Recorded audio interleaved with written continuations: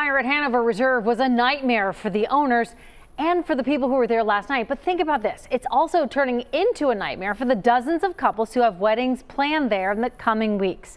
Consumer reporter John Matarese spoke with a young couple who now has to scramble. John. Yes, Tanya, if you've gotten married, you know how stressful weddings are.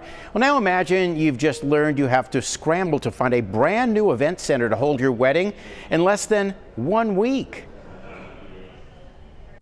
This is Emily Hampton and Jaron Weaver in less stressful times. This is them today. I'm panicking every second. 24 hours after learning their wedding venue has burned down. You think of the little things with cakes falling over and maybe rain. You don't think your entire venue is going to go up in flames. But that's what happened to the Hanover Reserve here in Butler County. These two fitness trainers who own Immortal Fitness in Hamilton now have to find a new venue in less than a week.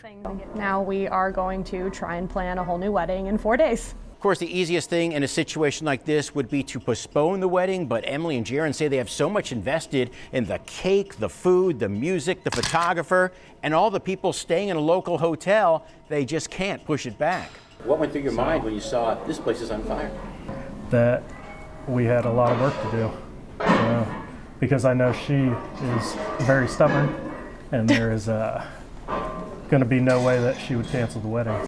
The couple is honored that other event centers are offering to help and hope to find a new site. So what can you do if your center closes suddenly? The website Social and Personal Weddings says contact your caterer and photographer immediately. They should know of other centers. Call your credit card. It can reverse the charges. If you paid by check, you'll have to hope the center is giving refunds, which is why credit card is safest. Emily's staying positive. We are determined. It's going to happen. We'll do it. If she says we're going to do it, we'll do it. We're doing it. Great attitude there. Emily and Jaron say their troubles are nothing compared to what the owners of the Hanover Reserve must be going through right now. And they are praying that insurance covers the damage and that the venue can soon reopen. Tanya.